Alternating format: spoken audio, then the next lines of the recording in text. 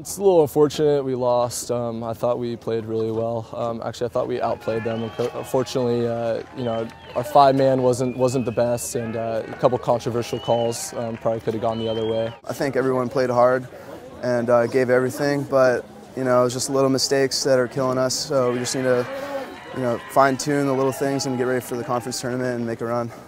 It sucks to end my career on a loss, but. It's all right. We have 3 more games next weekend. Hopefully we'll look to improve. It was a great season. We had our highs, we had our lows. We pulled off 2 big upsets against Stanford, UCLA, and we're in a little bit of a funk right now. We've lost some games that we probably shouldn't have lost, but it's time to regroup and get ready for the conference tournament. But overall, it's been a good last season. I wouldn't say it was a negative season. I enjoyed it, and things didn't really go our way in the past couple games, but we still have the conference tournament, and that's really the only thing that matters. So a couple big wins could change everything for us.